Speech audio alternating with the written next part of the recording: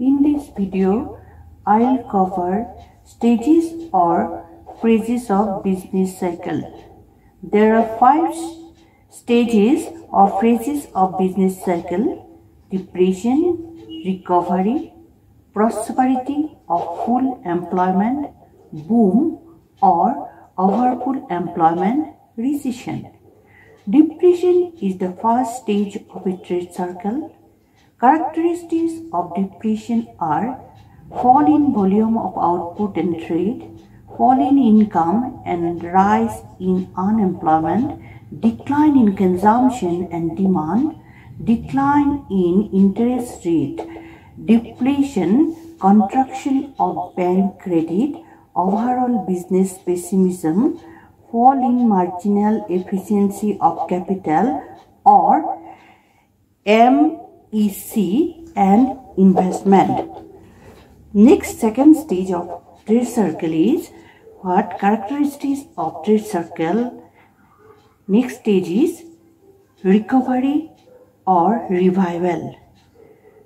Turning point from depression to expansion and rising economic activity, rising demand resulting in increased production and subsequent increase in investment, increase in business confidence and optimism, which in turn increases investment, expansion of banks' credit and business activity in stock markets, increase in employment, production, income and aggregate demand, prices and profit resulting in business expansion, gradual transformation of revival to prosperity and repetition of the business cycle.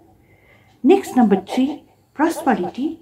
Characteristics of prosperities are high level of output and trade, high level of effective demand, high level of income and employment, rising interest rate, inflation, large expansion of bank credit, overall business optimism, high level of MEC means marginal efficiency of capital and investment. Next is the boom. Characteristics of boom or overfull employment: rapid expansion in business activity, high stocks and commodity prices, high profits and overall employment, rising profit, increase in capital, investment, inflation. Prices rise sky high. Next stage is the recession.